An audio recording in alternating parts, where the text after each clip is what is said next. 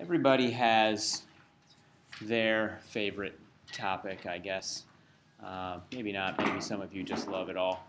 I love it all, but this is certainly um, one of my favorite lectures. I love talking about it. I'm constantly humbled and awed by the structures that we're about to talk about.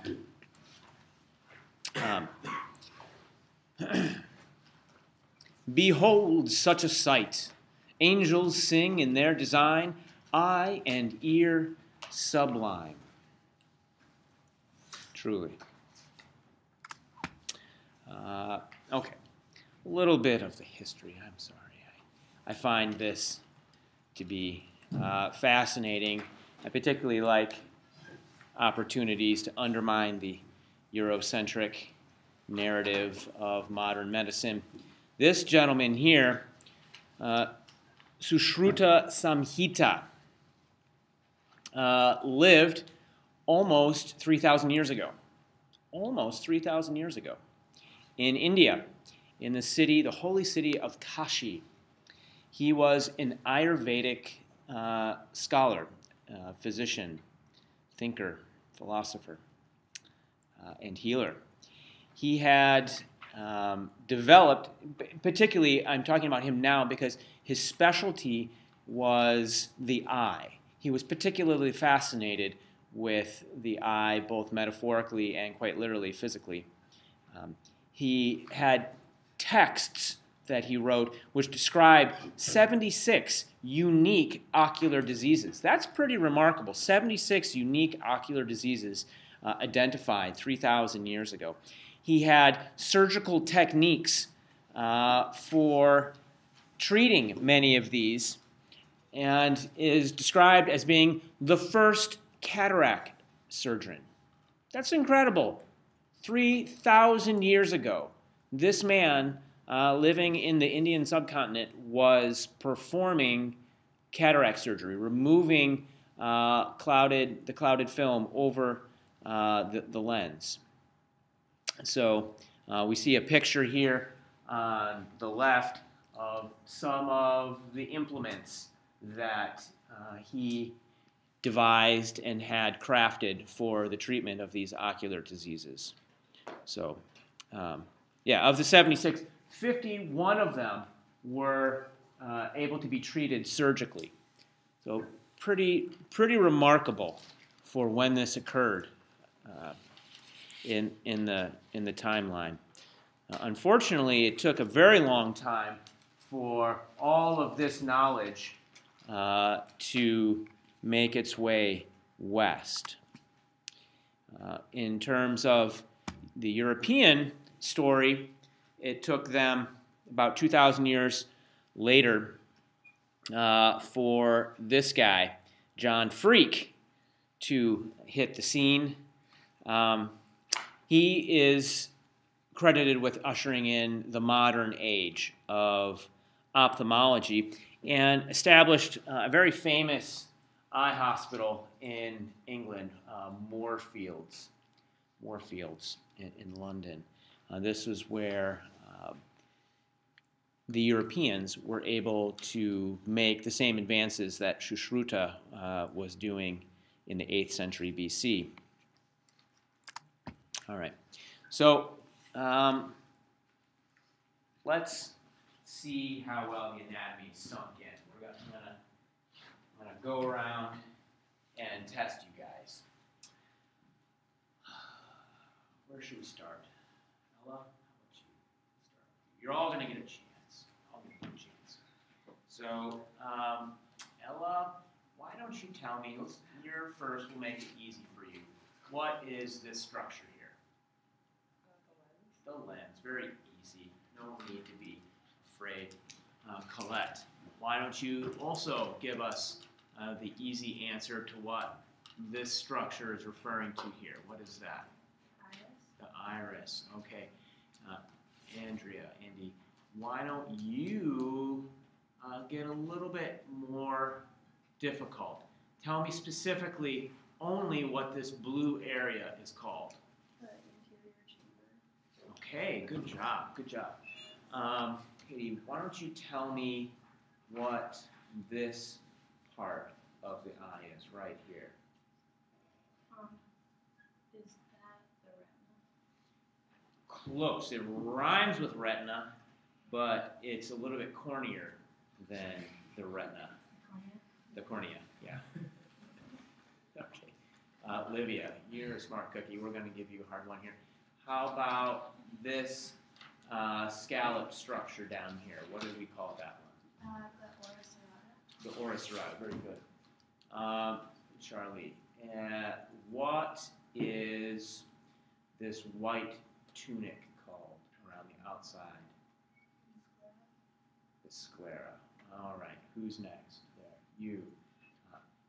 Amy, why don't you tell us what this orange structure is here, the one laying just deep to the sclera? There's the choroid. The choroid. Yep. Yeah, that is definitely choroid plexus. Mara, what's another name for that entire layer? That's a hard one, but you can do it. You got it, uvea. Nice job. All right, June. Do you want a hard one or an easy one? You want an easy one? Okay. So what's the next layer here? The back side of it is painted in yellow, but then all this stuff here is in orange. That's the retina. Okay. Sarah. So what? Let me think here. What about this structure right here? This whole area. What do we call that whole area? Do you remember that? It's pretty tricky. No, close. No, it's a little bit sillier than that. You want to help her out, Daisy? The ciliary body. That's right. So we're not going to give up on Sarah, though. We'll give you an easy one. What is this structure back here? Is it optic nerve? Good job. It's the optic nerve. Yeah, sorry, I put you on the spot. Yeah, optic nerve. All right, Kevin. So what is this structure right here? Good work. Nice job. All right. I'm going to give you a hard one. There may not be too many hard ones left. Oh, okay, yeah, here's a great hard one. See that little dot right there? And it's over here as well. What is that? Remember? I gave it 3 different names. It's a cavity. Maybe? Yeah, it's... Does anyone remember? It's a hard one. What do you say, Libby? Yeah. Yeah, the canal of Schlemm. You remember that one? What else do we call that? Anyone remember? The sclerovenous sinus. Yep. Yeah. Gray's Anatomy called it. What do they call it? The sulcus. What did they call it? Sulcus something corneae. Sulcus. I don't know. Doesn't matter. Canal of Schlemm will work. Who's next? Sydney. Okay. What is this little divot down here called? Fovea. Very good. Ketsi. I'm running out of stuff here. Okay, this is going to challenge you to think hard. What is this muscle called? It's hard. Not that hard, but it takes a little bit of critical thinking. What is that muscle called? Anyone else? Hop in, Sandra. You want to help them? Say it. It's erectus. Yeah, which one? Okay, so we have lateral and medial. How many people say it's lateral? How many people say it's medial? Couple. All right. Defend. Let's go with medials. Defend yourself. Why is it the medial?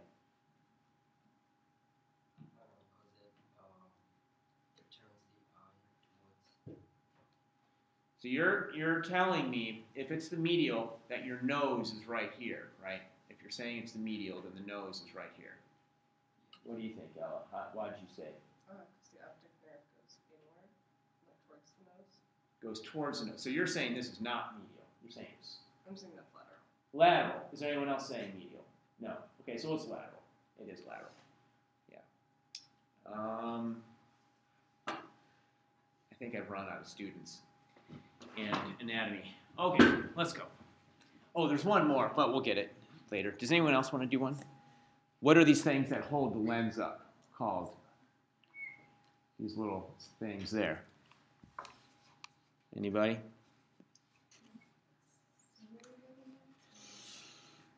Close. There are ligaments. The suspensory ligaments. Good. Good. All right. There's the anatomy. Hopefully that helped. It's a little help from our friends. All right. So what did I do here? We're not going to go through all the anatomy. The anatomy should be in your brains now. What does the sclera do? Well, it functions to support the eye. It protects the eye from injury. It does more than that, however. The sclera provides sort of a springy force that we're going to talk about when we talk about accommodation, or the ability of the eye to focus, change its focal length. So the sclera is the fibrous layer that, in conjunction with the cornea, provides this protective framework that is going to have some tensile strength that the ciliary muscles are going to work against. The ciliary muscles right up here. So I can just say it, I can preview it now by saying that the ciliary muscles, which are a ring that is beneath the iris, that goes underneath, around the lens, it's going to contract.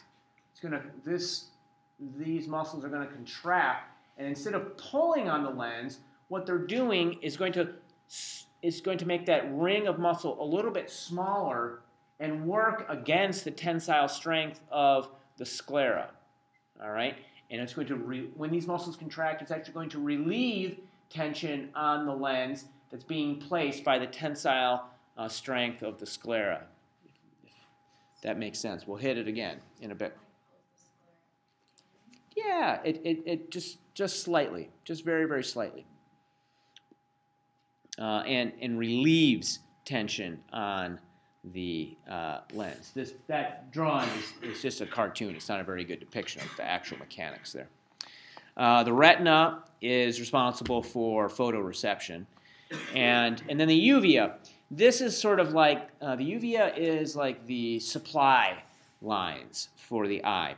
This is where we're getting blood and lymphatics, where we're with all that the blood does, nutrients, waste, oxygen, etc. And it's also, by virtue of the fact that the iris is part of the uvea, it's going to regulate the amount of light, the intensity of light that is reaching the eye. It also is, by virtue of it having both the scleral venous sinus, canal of Schlemm, and the choroid, it's going to secrete and resorb the aqueous humor. And finally, the ciliary body is part of the uvea and is going to control the shape of the lens. All right. So, first, the pupillary muscles, not to be confused with the ciliary muscle. The pupillary muscles, there's two of them. There's a pupillary dilator and a pupillary constrictor. The pupillary dilators are these muscles whose fibers radiate out away from the central axis of the eye, and when they contract, they dilate the pupil. They pull the opening wider. Whereas when we have a pupillary constrictor, these are sphincter muscles that when they contract, they make the hole smaller. Okay? And when they're in a low light situation, your eye dilates right here. Now, this photo is a little bit misleading because we see all these bright lights from the photo studio reflecting in this eye. This person must have had a dilating drug put in their eye to make their eye do that. But normally, in a dark room, that eye would be wide open, and in a bright room, it would get small like this.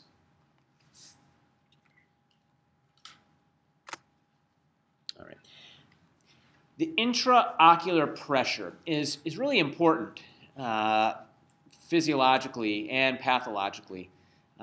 It's the pressure, it's the fluid pressure of the aqueous humor in the eye. This helps the eye maintain the appropriate shape. And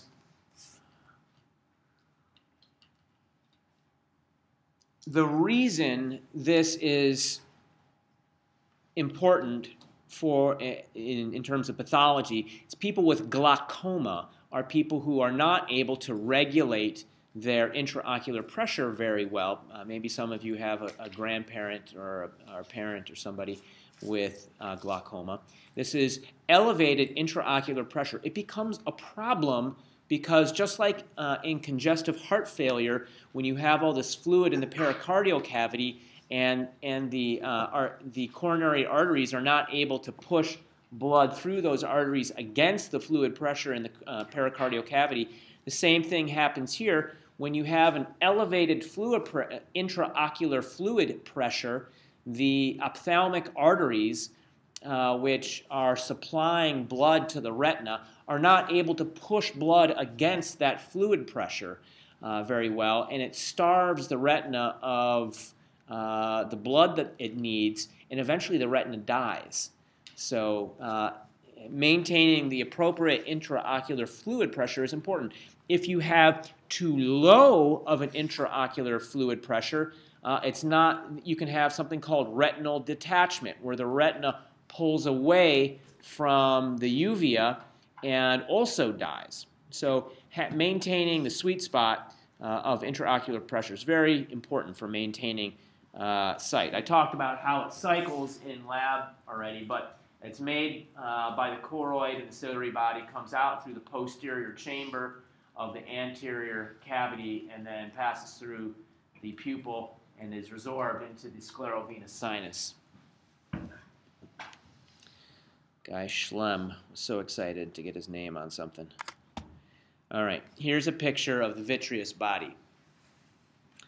It helps stabilize the eye, supports the retina. This is a weird picture because they cut the vitreous just out of it. It's probably a cow that they've taken, or maybe who knows what that is. But this vitreous body is mostly water. 99% of it is water, but there are various salts, sugars, and this protein called vitricine, which in a type 2, there's also a type 2 collagen, vitricine, and then hyaluronic acid. The vitricine is this protein with unusual optical properties, which helps to allow light to pass through the matrix of the vitreous body. Hyaluronic acid, which is what's depicted here, it's this carbohydrate, this acidic carbohydrate. That's an acidic group right there. That's a carboxylic acid group. This sugar moiety does not like to be dehydrated. So there's all these OH groups on there, and it's very difficult to dehydrate that. And consequently, the vitreous body maintains its hydration is sort of buffered by the presence of the hyaluron. All right, the lens. The lens is made up of these fiber cells that, as they move from the periphery, here are the suspensory ligaments in this electron micrograph attached to the ciliary body right here. The fibrocytes, as they mature, their nucleus degrades. They resorb the nucleus. So that in the center of the lens, these cells, which merge with one another, they are anuclear. They are non-dividing. They have no genetic material in them. They are not able to produce any proteins. They're quiescent cells. They do this for what reason, might you guess?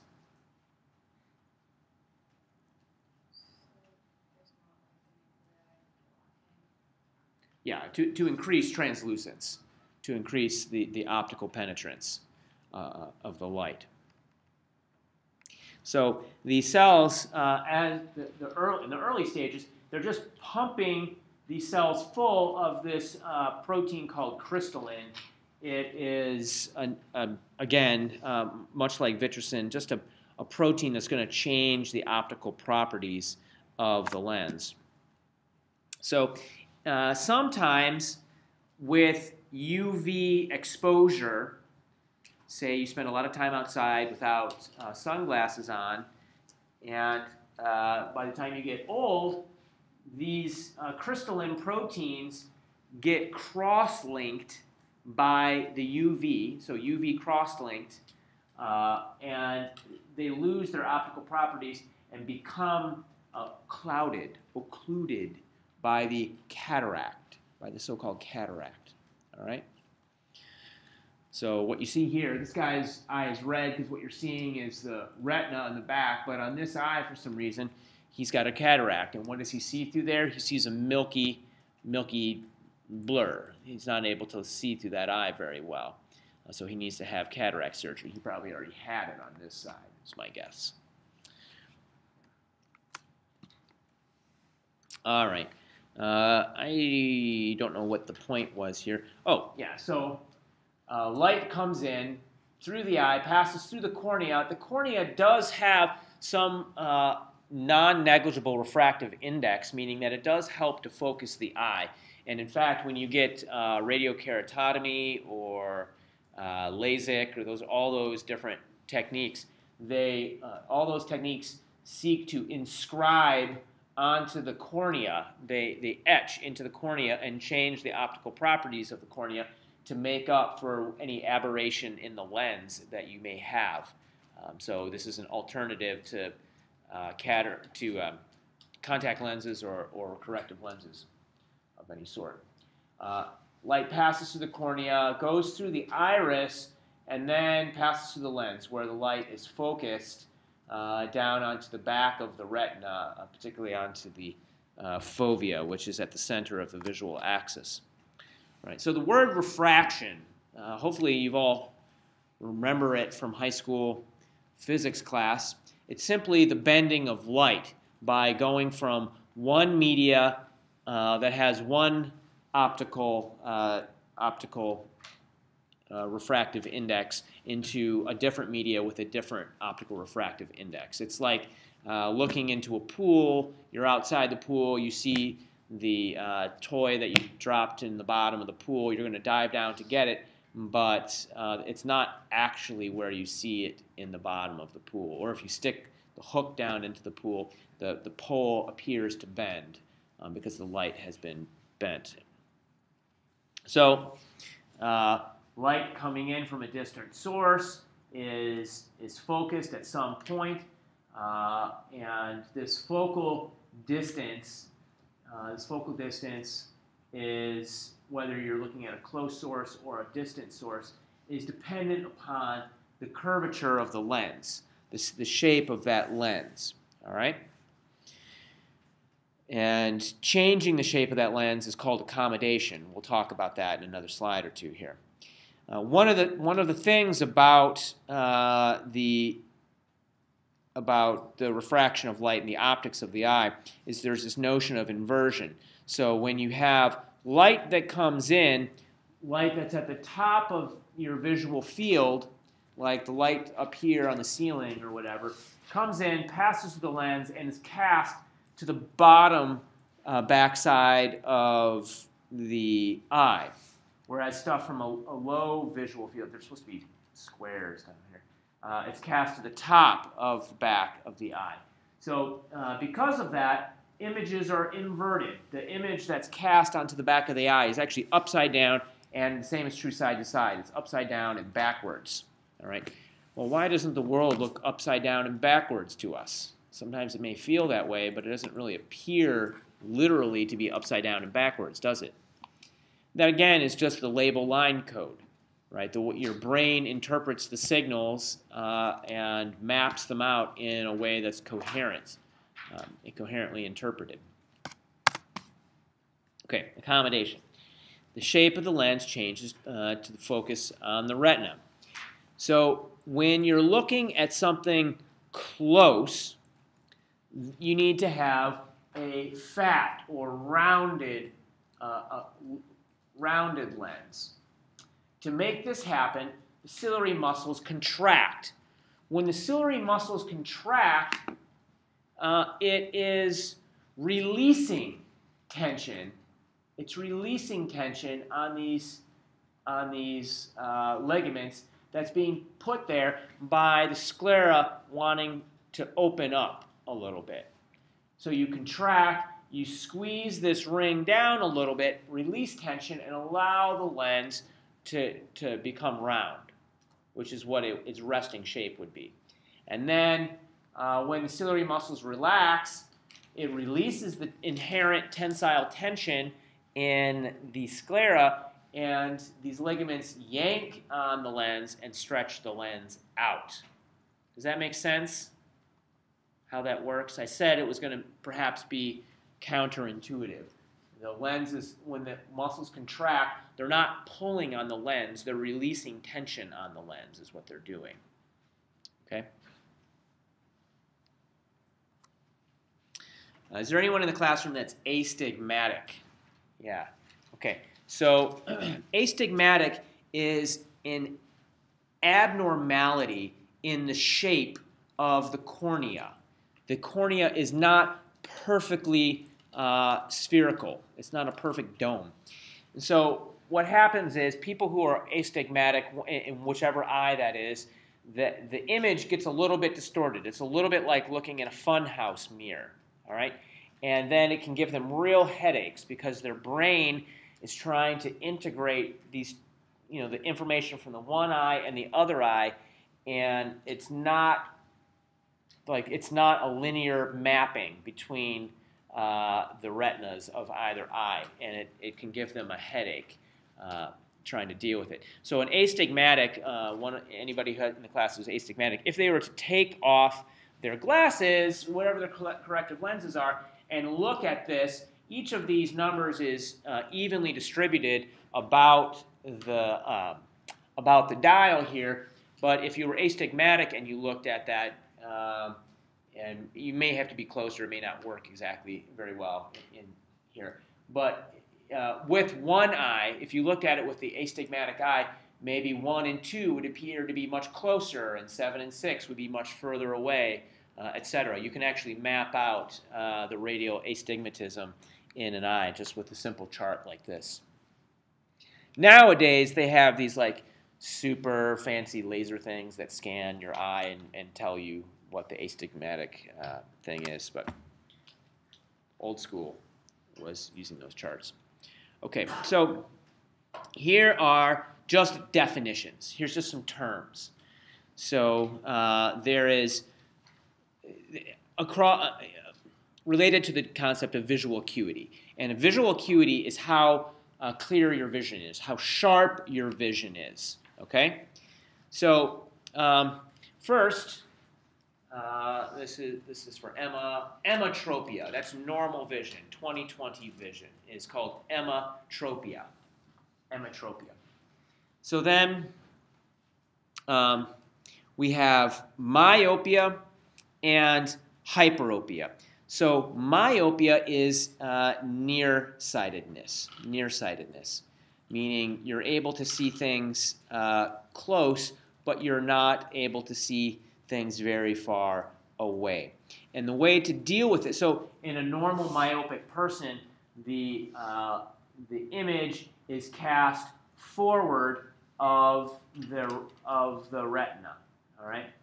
And it's basically due to a poor match between the lens and the shape of the eyeball. Okay, you deal with it by having a diverging lens. Is how you adjust for myopia. Then there is hyperopia, which is farsightedness, not able to see things close up. Not able to see things close up, and that needs a converging lens. And these are the sort of Coke bottle glasses that you have seen your grandma wear, maybe. They cannot see things very far away. They have these giant lenses on them that when you look at your grandma's eyes, her eyes look like two giant tennis balls. And this is due to not just hyperopia, but hyperopia in the elderly is called presbyopia. So those grandma glasses, it is a form of hyperopia that we call presbyopia. And is there anybody? I was raised Catholic, and I don't know exactly. Is it Anglicans? Where? Oh, probably Presbyterians. Are there any Presbyterians in the audience? No. Well, a presbyter. What is a presbyter? Does anybody know what that word means in the church? It is a church elder. A church elder. So presbyter means elder, and presbyopia is the vision of the elderly. Okay. It's a type of hyperopia. So normal emmetropic vision is 20/20, meaning that we say that normal vision, what a person with normal vision can see at 20 feet, if you can see that at 20 feet, then your vision is 20/20. If 20/40 vision is you can see at 20 feet what a person with normal vision can see at 40 feet. If you can see what a normal person can see at 200 feet, and you can see at 20 feet is 2200. That, I think, is the boundary for legal blindness. You have to be pretty poor vision to see that. Okay, so then we talked about the fovea and the optic disc. Fovea is where the visual axis is. That's center of focus. The optic disc is your blind spot. All right, this is where the optic nerve enters the back of the eye. There actually are no photoreceptors there. There's a lot of anatomy can be identified by looking at the optic disc. So the first thing I'll say is when you go to see a good neuro-ophthalmologist, not just an ophthalmologist, but a neuro-ophthalmologist who is an ophthalmologist who is looking at the optic nerve. That's their specialty. When they come into the room, the old school ones are going to have a little red quilting pin tucked in their lapel like that. And that's because with that little red quilting pin, you can actually map the person's visual field quite accurately, just right there without having a machine in front of you. You can do the little experiment with yourself. You can take maybe a pencil with an orange eraser on the back, or you can get yourself one of these pins. Fix your eye, close one eye, fix your eye on a point, and then you can take that pin and you can move it around until just a little bit to the lateral of your visual axis until the tip of that pin is going to have to be a unique color to stand out, like this pencil here would work, until the eraser on it disappears and you can't see it any longer. You can find the blind spot. There's mine. It's kind of a fun little experiment. You don't see a black spot in your visual field there, do you? Your brain just sort of mushes things in the area together. And sort of just says, well, whatever's around there, we're just going to kind of average it together, because you're not usually looking right at that little dot. If you have a problem with your optic nerve, that blind spot can get quite big. and becomes what's called a scotoma. A scotoma, and I'm probably jumping the gun, it may be on another slide here, but a scotoma is a deficit in your visual field. It's a deficit in your visual field. So everybody's got a small scotoma over their blind spot, but they can get bigger if you have some kind of pathology. So, okay, yeah, here's a demonstration of the presence of a blind spot. Maybe this will work. So close one eye, focus your eyes on the X, and the open eye on the X, and if you are at the right orientation, maybe you can get it so that the black dot disappears.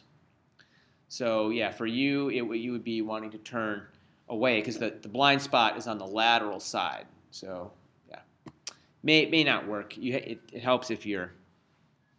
So I'm looking at it on my computer screen now, and the dot is completely gone. Did it work for anybody?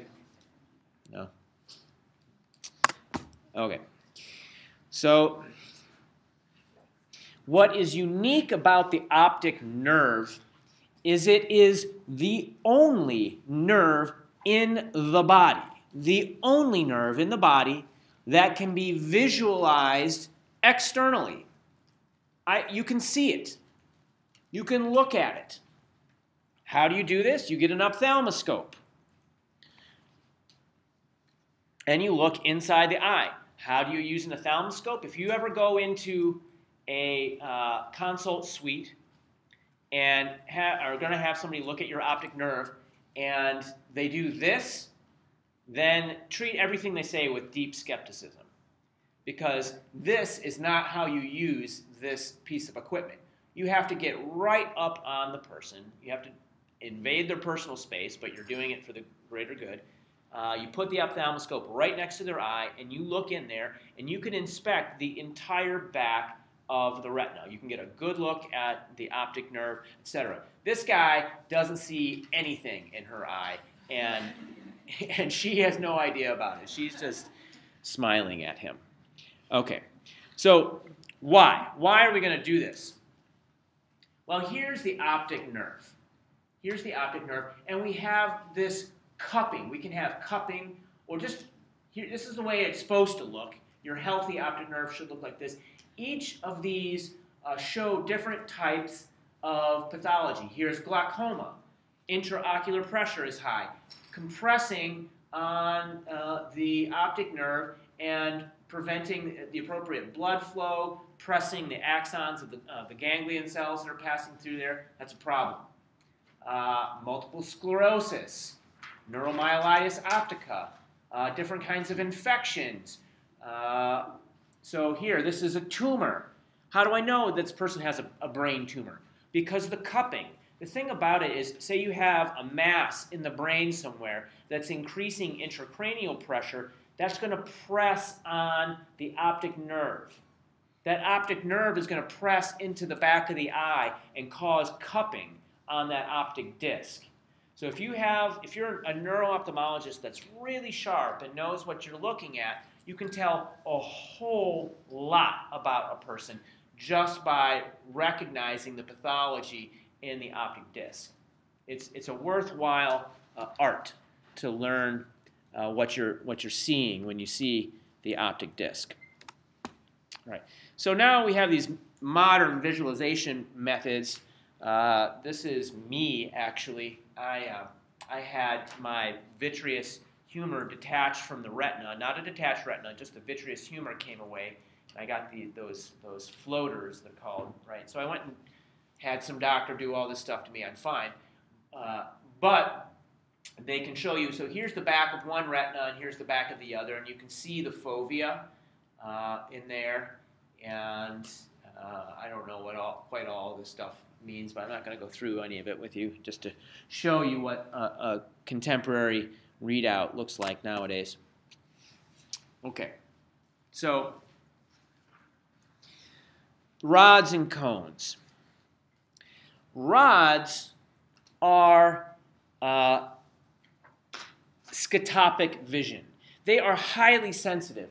It only takes a single photon, one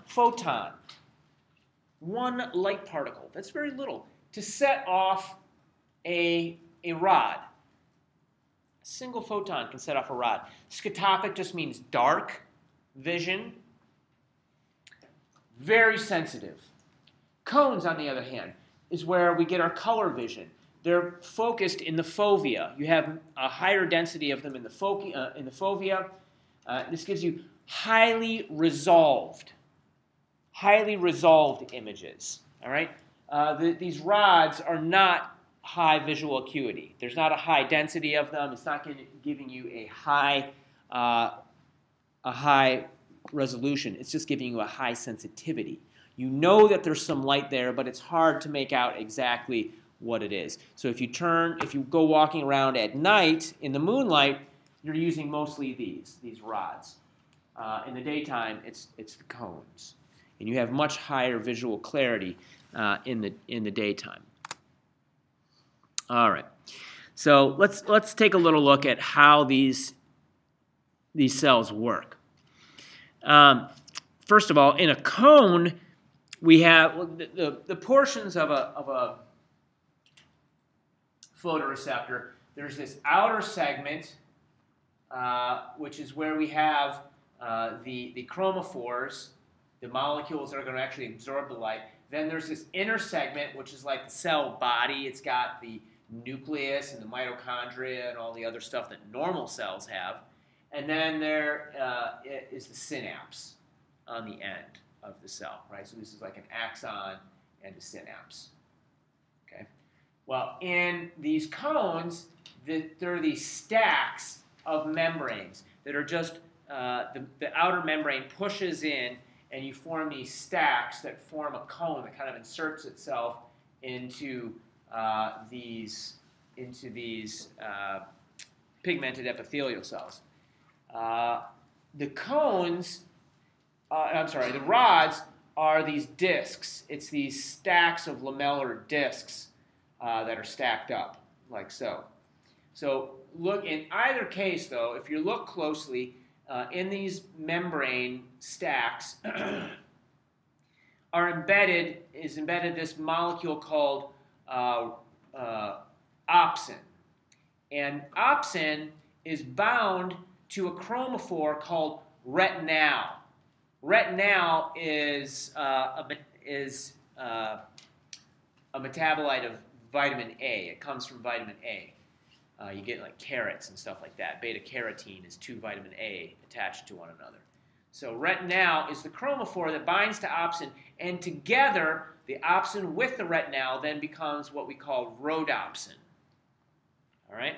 So opsin and retinal becomes rhodopsin. Let's see how it actually works. So the way photoreception works is very strange. It's very strange to me. And I have never heard what I consider to be a truly convincing argument for why it works this way. I've heard some hypotheses, some of them probably more substantiated than others. But I don't think that anybody, maybe I'm wrong at this point, but I don't think anybody could stand up here and give you a definitive evolutionary explanation for why it works this way, but it does. So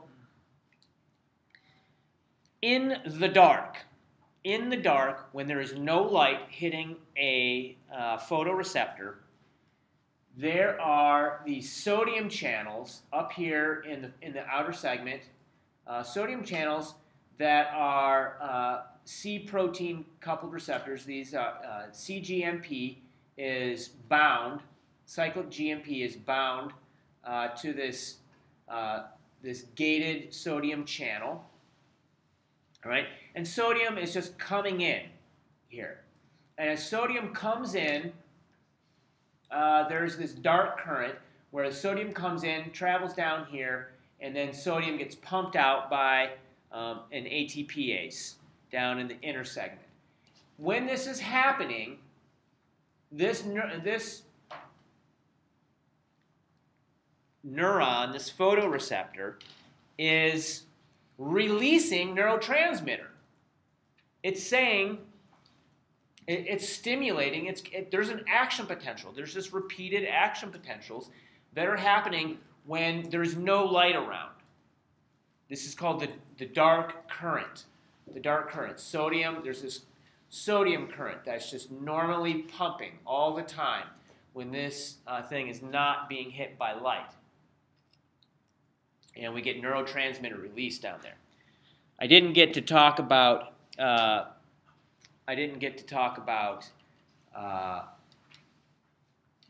G-coupled receptors or any of that kind of stuff, cyclic GMP in the other lecture, but maybe some of you have heard of it. This is just a regulatory molecule.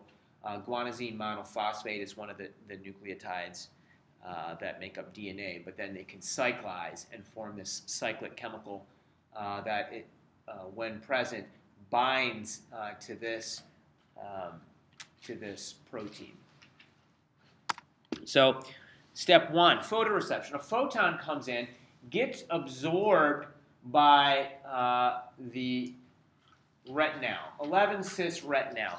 So what is a cis bond? A cis bond, for those of you who haven't had organic chemistry, you can have, so there is this ring and then a long chain of dehydration. Right? This is a carbon chain that looks like this. And every other bond is a double bond. It looks like that. So we can have, let me see if I can do it. Yeah, that looks right. Something like that.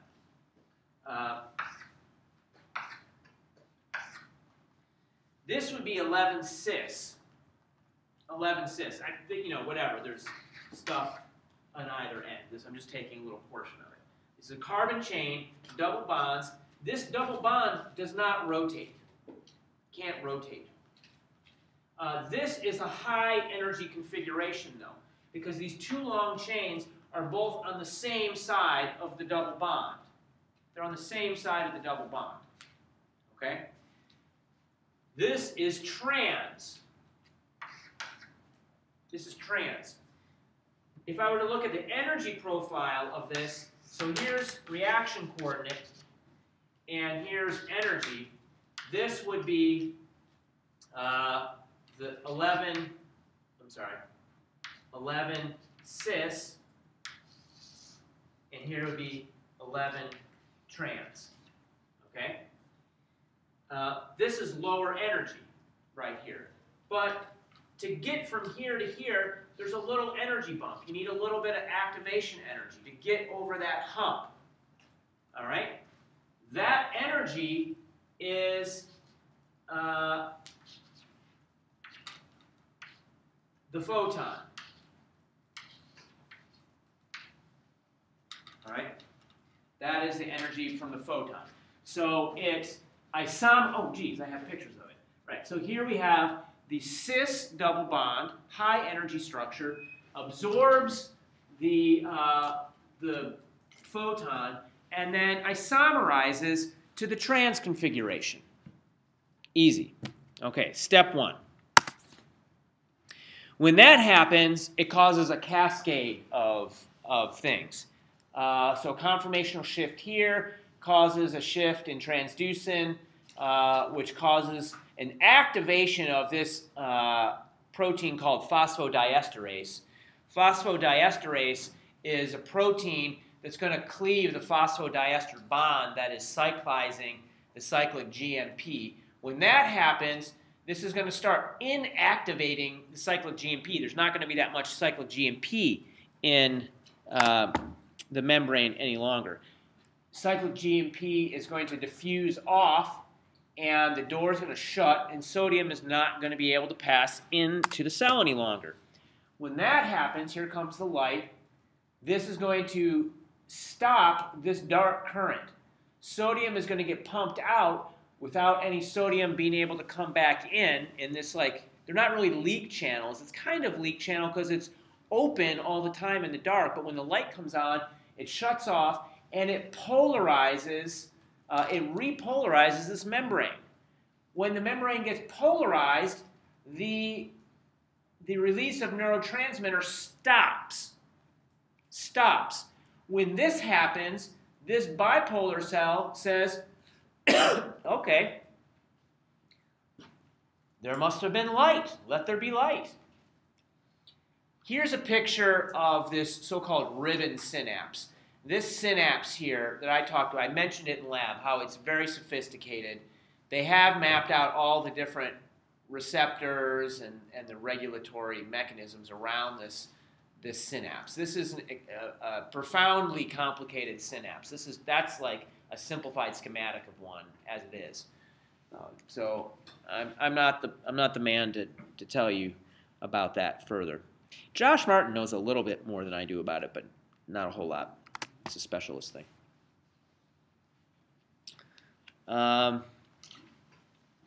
So how do we reset the cycle? Photon comes in, lights up the retinal, causing the isomerization to an 11 trans. We get bleaching, this bleaching event. 11 trans, when it becomes 11 trans, it diffuses off the rhodopsin, leaving opsin. Then we have to put energy back into the system. We have this enzyme, some enzyme, who is an isomerase, retinal something isomerase, that uses ATP, the energy of ATP hydrolysis, to re-kink the retinal. Once this is here, this is happily willing to bind to opsin again to reform rhodopsin, and we close the cycle. Okay, this is called bleaching. We bleach the 11 trans retinal off of there by light. Okay. So when I sit here and talk to you guys, and your backs are turned, but I get to stare at that blinding light there all the time, and I look away and I see these little spots in my vision where I've had photo bleaching from the projector there.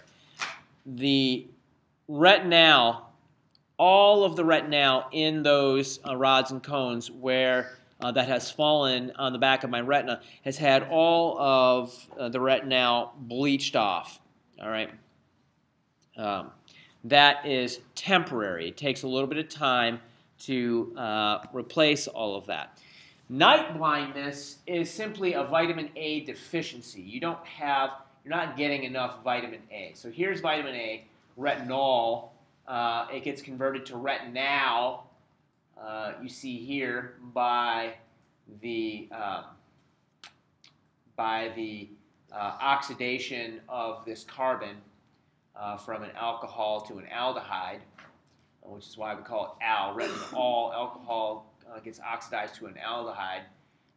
Beta carotene, we just hydrolyze this central double bond in beta carotene, and for every molecule of beta carotene, we're going to get 2 retinols out. All right, so carrots are a lovely thing to do to your eyes. The dual vision system, man, that quiz business at the beginning of class threw my timing off here today. So there's scotopic and the photopic. The scotopic, or low light vision, is very sensitive. It's able to pick up small amounts of light. So this is for when you're in the dark.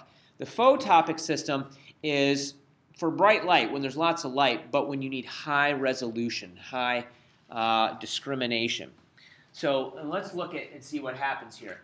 There's this notion of vertical convergence, where we have a lot of photoreceptors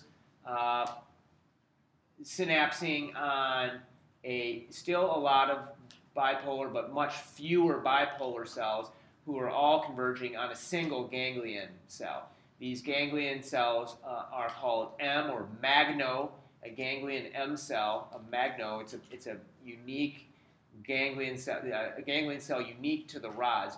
So we have a lot of convergence here. All right, you see that? In the photopic system, on the other hand, so for example, this could be a square millimeter of the retina is being controlled by a single magnocell, a single ganglion cell.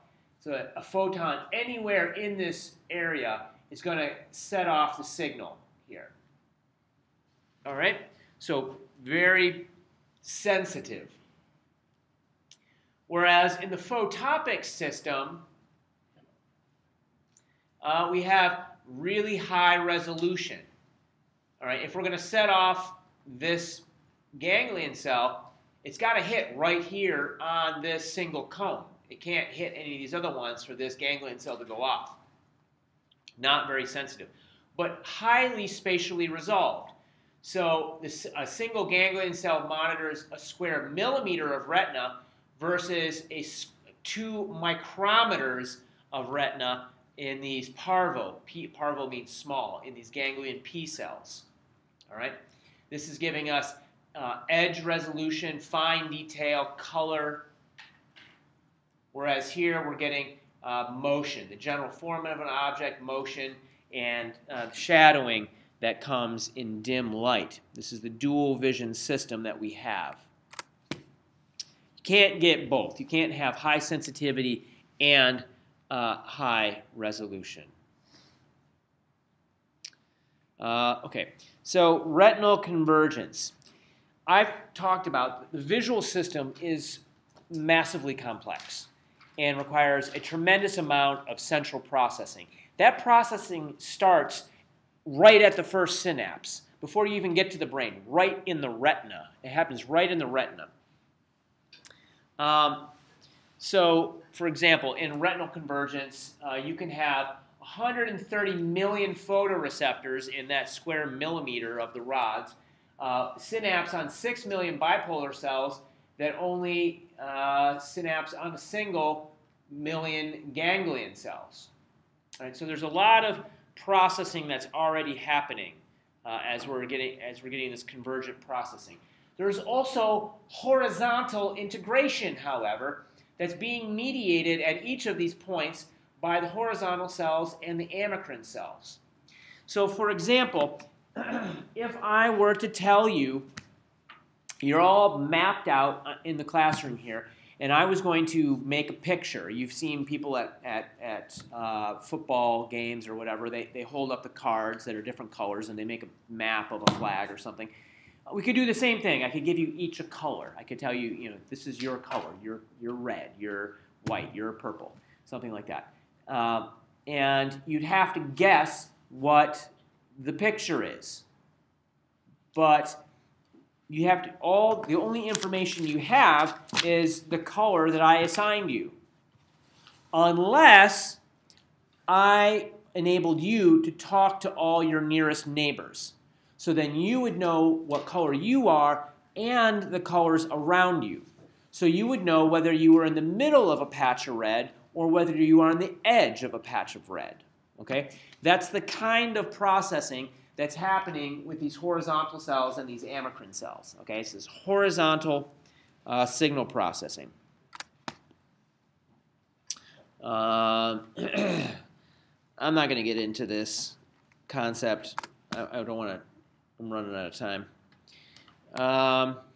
So the signal comes out of the eye through these ganglionic cells, through the optic nerve, and travels back along the optic tract to the optic chiasm where we trade fibers. We get some synapsing in the lateral geniculate, which I don't think you need to know, but and then we also have radiations to the superior colliculus. Eventually, all of these projection fibers travel back to the optic or visual cortex. Okay? And it all goes back to the visual cortex, which is presumably where this internal image that we experience is being represented. There's a lot of mystery. This is like that cartoon. All the mathematics, and then there's like the miracle happens, and then the answer, right? This is kind of it. how that image is, what that image is and where it's being represented in the back of the head is still pretty mysterious. Cone types and sensitivity to color. So the rods have a broad spectrum sensitivity right here in the black. The cones, there are 3 different types of cones which differ only in the rhodopsin and the specific wavelengths of light that they have as their peaks. We have a blue, green, and a red that have different peaks along the color spectrum, and that adds up to white. These are not the only 3 rhodopsin molecules that are out there. For example, a crow has 5 different types of rhodopsin, and theirs extends well beyond what we consider to be the visual spectrum. For a crow, the visual spectrum ends like way over here somewhere. So when a crow sees another crow, we see a crow looking black, but a crow sees a crow looking kind of like a parrot. Like they have patterns on them, and and they're brightly colored to each other. But they can see in a part of the spectrum that we cannot see in. All right, so that's kind of interesting to me, I guess. Is there anyone colorblind in the class? Is anyone can't see? What number is that? Is anyone can't see a 12 there? So you can test for color blindness with these Ishihara tests. They're pretty fun. A person who has normal vision is going to see, the rainbow flag right here. Protanopia, who has no red cones, this is what they would see when they were looking at this. Deuteranopia with no green cones would look like this, and Tritanopia, no blue cones, would look like that. If you had no cones at all and you were completely colorblind, you would see nothing but gray dots when you looked at that. All right. So does anybody not see? Oh, wow.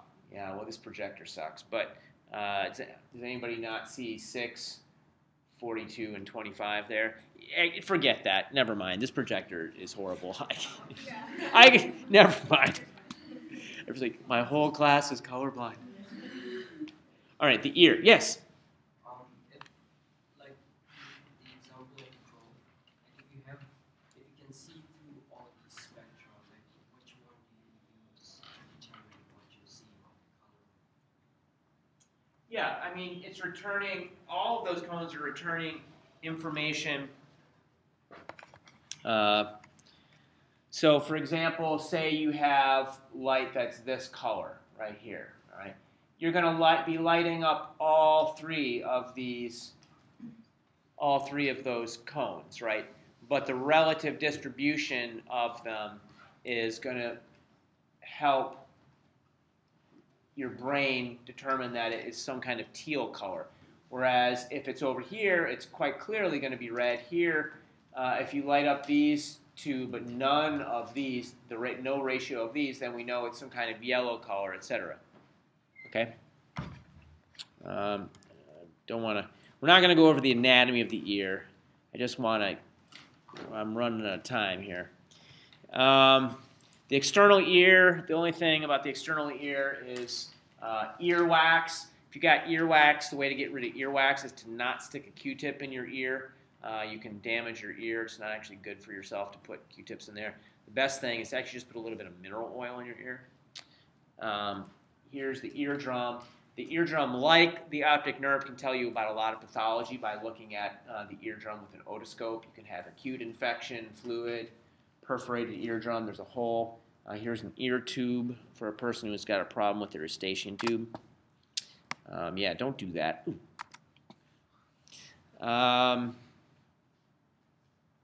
So otitis media is a middle ear infection. Happens a lot in some kids because the craniomorphology of them has not developed into the adult yet. And because of that, they don't get good drainage from that middle ear. And these people tend to be prone to middle ear infections. You can just stick a little tube up there in the eustachian tube to keep it open to help the drainage. What a beautiful picture. Here's a light that somebody stuck in the ear, and then they stuck a camera up the Eustachian tube and took a picture of the middle ear of this person. Here's the stapes, here's the stapedius muscle. This is what's dampening the vibrations at the oval window.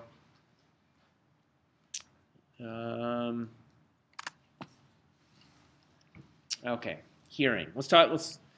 I'll get through as much of this as I can. So this is just the anatomy. I'm not going to go through the anatomy again. Again, more anatomy. Here's a scanning electron micrograph of the cochlear hair cells. So these would be outer hair cells, and these are inner hair cells. The tectorial membrane would be laying on top of this. It's been removed so that we can see the hair cells. This is what healthy hair cells look like if you are smart and protect your ears. And you can be cool. This guy's super cool looking, but he's gonna have a lot of gear in his ear when he gets late in life. Because this noise damages the hair cells and kills off those hair cells. So how does it work? Sound requires air, and something vibrates and compresses the air waves. So there's these waves of compression that converge on the tympanic membrane, right? And these waves have certain wavelengths, right? So this is the frequency. The wavelength is just the inverse of the frequency. And the amplitude of these waves is a measure of the actual energy. So how loud is that sound? Is it quiet or is it really loud? Okay. The cochlea. So this is step by step. Step one, sound wave arrives, vibrates this membrane, and that vibration gets transmitted. Let's just get through all those. Gets transmitted through the auditory ossicles to the oval window. This oval window vibrates, causing a vibration in the perilymph, which is then translated through the basilar membrane and causes a stimulation of the hair cells at in the basilar membrane in the organ of Corti, and that fluid pressure just comes and is released at the round window. So I talked about how one goes in, the other goes out to kind of stabilize the pressure. But that vibration, you set up a sympathetic pattern in the basilar membrane that stimulates those hair cells and leads to the signal that gets sent to the brain. So here's a little bit more schematized image. We have it presses in here, the stapes moves inwards, and it pushes the basilar membrane down, and then it moves outward, and the basilar membrane moves up, and the round and oval windows move accordingly. The thing is, there's this labeled line code with all of the neurons from the hair cells along the length of this cochlea. So the cochlea here, we're showing it as a tube. We've just taken that spiral and spun it out into a long tube, okay? So if we're going to shake the membrane down here, we interpret this as a 16,000 hertz vibration. Very short wavelength, very high frequency. Didn't have to travel very far to stimulate the basilar membrane. Over here, it's only 1,000 hertz, 1,000 beats per second.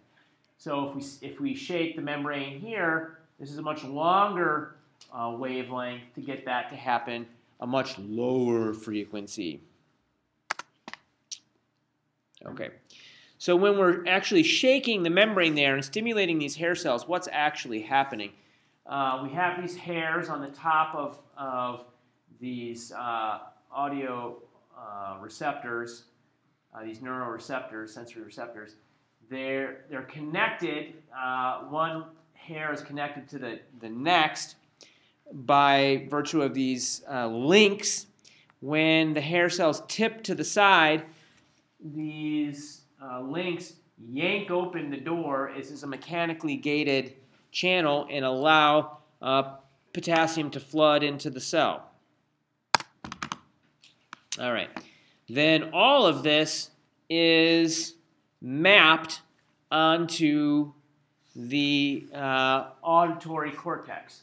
So we have the signal that comes in from the cochlear branch along the cochlear nerve to the vestibulocochlear nerve.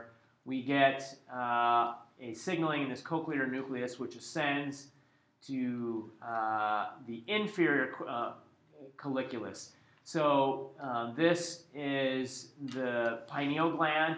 These four are the corpora quadrigemina. We talked about the relay that happens in the superior colliculus for the eyes, and then the inferior colliculus for the ears. The four of them is the corpora quadrigemina, the body of four twins. Okay. And then from there, we have a synapse in the thalamus. Remember, for anything to reach your consciousness, for you to be aware of it, we got to have a synapse in the thalamus, which then projects into the temporal lobe, and you have this somatotopic mapping or audiotopic mapping, where there is each frequency is laid out in the auditory cortex. So if you were able to, like in high resolution, map out the stimulation in an auditory cortex, you could literally see the vocal patterns, the frequency patterns of any kind of sound that you may be listening to. All right. So ears, I like to wax poetic about eyes, but ears are incredible. There is really no equipment that humans have ever dreamed up and built or found elsewhere in anything but hearing that is as unique as hearing. There is, so the ability for the ears to hear quiet sounds and to not explode when they hear really intense stimulation is phenomenal. There's no other sensory system that you have that can have. So this is a log scale. This is a log scale. The decibel level, decibels are a log scale. This is a trillion-fold power range. Imagine the lightest touch that you can perceive, the very lightest touch, but then make that a trillion times more intense. I don't think so. Okay, the smallest light you can see, a single photon. If you were to expose your eyes to a trillion photons, all in a focused place on the eye, you would be burning a hole in the back of your head. The fact that your ears have this amazing dynamic range of the power of a power range is phenomenal. It's truly phenomenal. But you have to be careful, though. So, you can go and listen to a rocket on a launch pad, but don't plan on having your sweetheart whisper in your ear afterwards, because your ears are going to be done at that point. So even here, if you have consistent exposure to busy traffic, you're going to get some damage to your ears if you're always listening to busy traffic or working in a noisy restaurant. Subway, heavy traffic, chainsaw. If you listen to a chainsaw for more than 2 hours straight, you're going to be you can plan on some sound, some damage to your ears. People actually, modern society is not very good to their ears. But the best thing about this one is heavy metal rock concert, immediate danger. Like that. All right. The bony labyrinth. So now I want to talk about the vestibular system in the last 10 minutes of class here, 8 minutes of class. It's based upon, there's the semicircular ducts and the utricle and the macule, the saccule, the utricle and the saccule, pardon me. But it's all based upon these hair cells, which are quite analogous to the hair cells found in the cochlea. Here's a scanning electron micrograph, a colorized micrograph of a hair cell stack that you might find in one of the ampulla. What point was I making? Provide information about direction and strength of mechanical stimuli. So here's the crista ampularis. I think I showed this, or something like this picture in lab at least. Here we have, so it's going to be a semicircular canal right here, and we're going to move our body within the plane of that canal, and the fluid is going to move in that canal. It's going to bend this cupula. Remember, this thing is the cupula with these hair cells embedded in it, and when that happens, those potassium channels on the top of the cells with the tip links are going to open up and allow calcium to flood in and send a signal to the brain.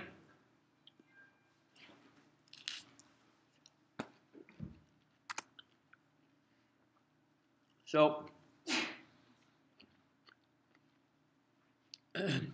these hairs on the hair cell in the semicircular ducts, there's two types.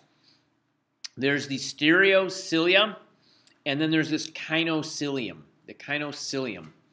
Kinocilium is sort of the reference point for these other stereocilia. If you bend stereocilia towards the kinocilium, the cell will depolarize, and the sensory neuron turns on. If it bends in the opposite direction, it's going to turn the sensory neuron off and inhibit it. So not only do we get information about whether we're moving in that plane, but we get information about which direction we're moving in that plane.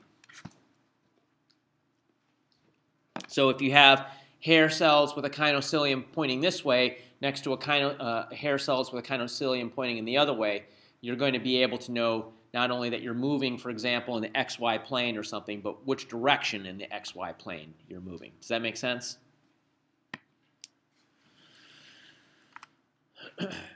All right, so that's the semicircular canals. And this is giving you information about acceleration within three-dimensional space. The saccule and the utricle are structures for understanding what direction you're pointing, just base orientation. So the way this works is you have these two structures in the vestibule, the utricle and the saccule. In those areas, there's this thing called the macula. And a macula is just a space where we have a density of hair cells. There's a bunch of hair cells with this gelatinous material stuck on top of it. And then on top of that is the otolith, this otolith. These are made up of statoconia, which are little crystals of calcium carbonate. My wife's grandmother is this woman who she comes from farmland in Wisconsin. And she makes this kind of repulsive stuff called 7-Up salad. It is in the Midwest. Are there any Midwesterners in the room? Well, I'm a Midwesterner. And they like Jell-O salad, at least where she's from. I'm from Detroit. We didn't eat a lot of Jell-O there. But in Wisconsin, they make this Jell-O, and it's made with I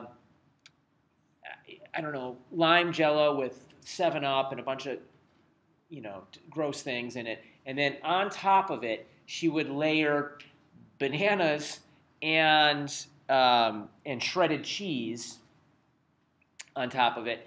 And the thing that I remember, the reason I'm telling you this story about this disgusting salad is that when I remember watching her walk into the kitchen of my mother-in-law's house, carrying this thing, expecting us to eat it, and she was carrying it, and this Jello was going like this, right? It was just rocking and rolling because she couldn't really keep it steady, and it had all of this mass of bananas and shredded cheese and marshmallow whip and stuff like that gooed on top of this stack of Jello. And it reminds me of this a little bit here.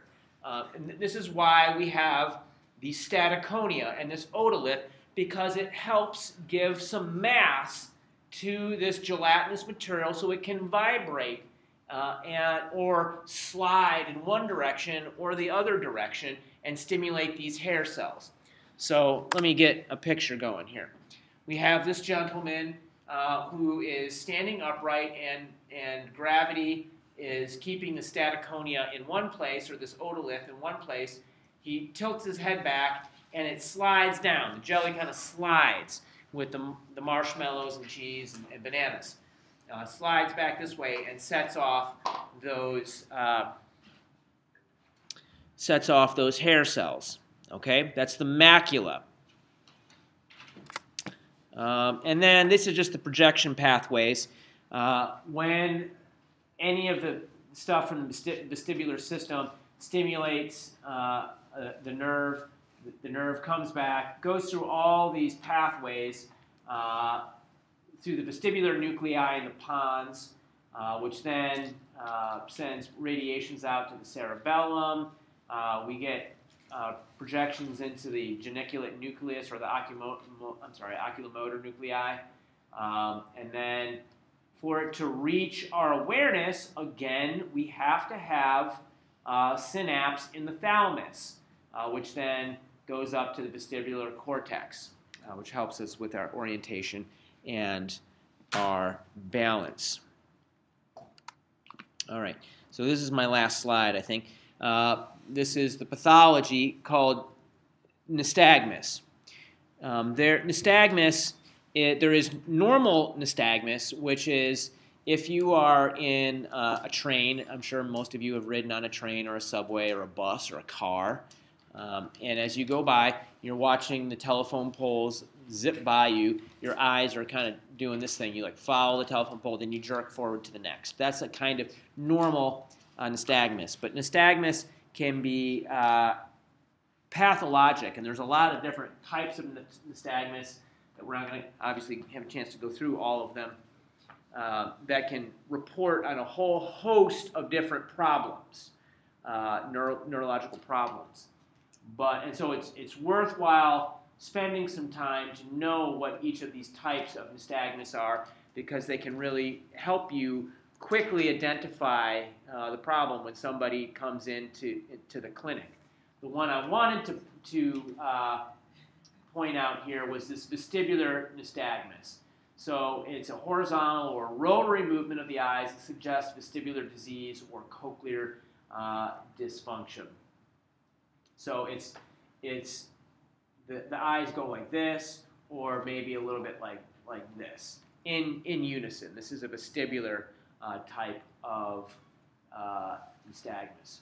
I remember I had, when I was at Notre Dame, I used to tutor this blind girl in a bunch of classes, and she had a type of nystagmus. She was totally blind, but her eyes would do this kind of nystagmus jerking. This was not vestibular. Was that? Which one was it? I guess it was pendular. Mm-hmm. Yeah, she had pendular nystagmus. It's congenital loss of vision. All right, the recap. I went over ocular anatomy, the optics of the eye. I talked in detail about photoreception. And then I kind of glossed over the oral anatomy. You got that. Talked about cochlear function, hearing, and the projection pathways for both hearing and the vestibular cochlear system. Any questions?